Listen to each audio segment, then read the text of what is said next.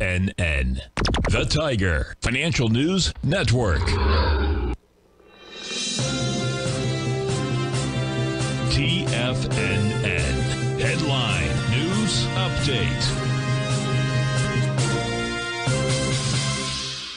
Good morning, everyone. Basil Chapman here on this Friday, the 5th of April. We're looking at the Dow at this 10 o'clock Tiger Financial News Network market update.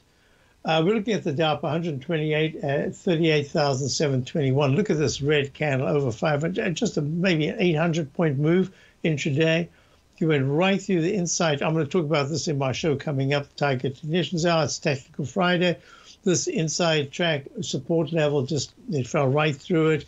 This is a sell mode in the Dow daily chart. Let's go to the S&P. Oh, and the 9-period moving average finally crossed negative, and that's from November the 3rd until yesterday, April the 3rd. That's 5 months, right?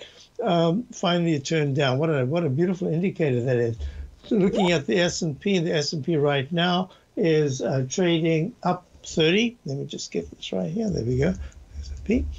Oh, come on. There it is.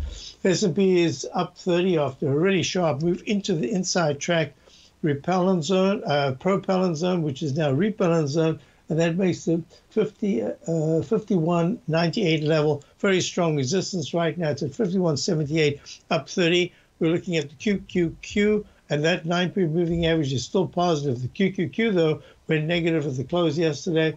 It's at 438.40, up 3 after a really sharp move. Remember, I drew in that falling axe resistance level, didn't take it out. In fact, it went right below the support level and the inside track support level. So this is going to be really important. 432 is absolutely key to hold over the next couple of days. IWM, the Russell 2000, also took quite a beating. It's up today, 22 cents at 203.97. 9-period moving average hasn't yet crossed negative. It's just so close, but it hasn't done that. Let's go to gold. Gold is holding very well considering everything that's going on. This tells me this is a geopolitical aspect that we're looking at. Up 9 at 2317. The all-time high was yesterday, and so it's holding very well in leg D. But wait a minute, the dollar is also moving higher. Dollar, in fact, is very sharply higher, up 36. Because this is the currency, the international currency of import. So we've got 104.58, up 35, and those bonds, wow.